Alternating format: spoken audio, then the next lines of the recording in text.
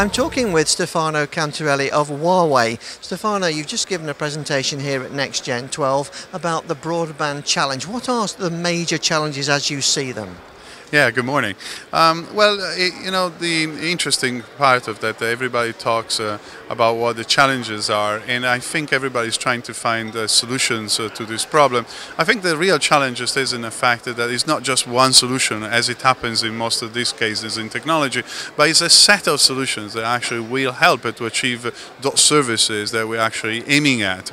Also, I've heard a lot about investments in technology and so on. And as you know, you've seen, they've mentioned about the fact that technology keep on improving of a fold of 10, 20, because that's a kind of trend in the technology space. But there's another challenge that I think some people forget, is that technology needs to be deployed. And so the service is also another important component in the challenge of deploying broadband, because it's about not just having the technology available, but having the ability to deploy those technologies. Yeah.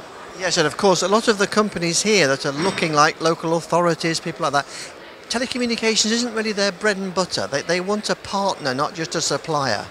Yeah, you're very right. I think UK has been one of the places where virtual operators or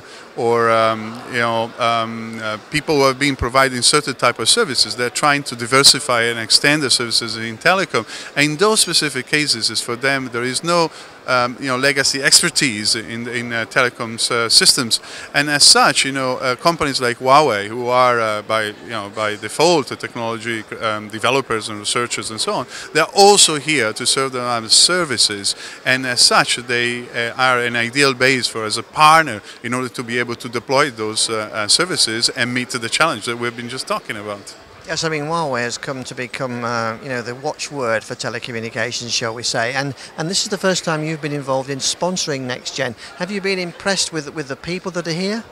Yeah, actually, I was very impressed by the level of conversations that we are having here, and the actual commitment people has in trying to develop services for the end user. I think that this is tremendously important. I mean, Huawei has declared already and has already done a lot of investment in the UK, which is one of the forefront market in these spaces and services.